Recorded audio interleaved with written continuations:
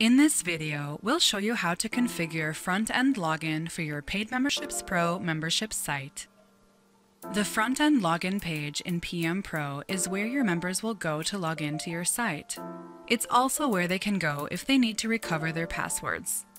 While members can always log in using the default WP login form, many membership site owners want the login experience to blend in more with the style of their website, so they choose to move this login page to the front end.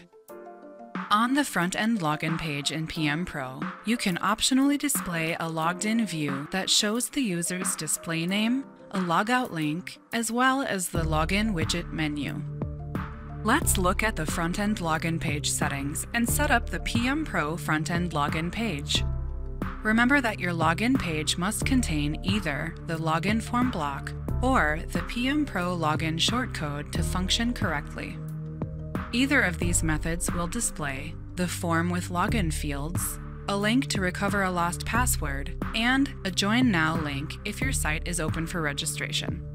The corresponding block settings or shortcode attributes also allow you to display a logged-in view on this page. To select this page as your dedicated login page in your PM Pro settings, navigate to Memberships in the WordPress admin, then Settings, and click Pages. Where it says Login Page, select the page you want to assign as your login page from the drop-down menu. Note that if you have multiple plugins that are trying to handle logins, you may run into some problems. So we recommend using only one plugin. Obviously, we love PM Pro front-end login for this purpose.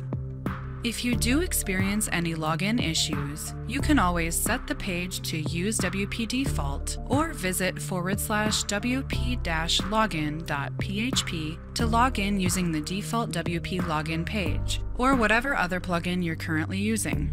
If you don't want to use PM Pro's login, go to the Login Page dropdown and select Use WordPress Default, even if another plugin is handling your front-end logins.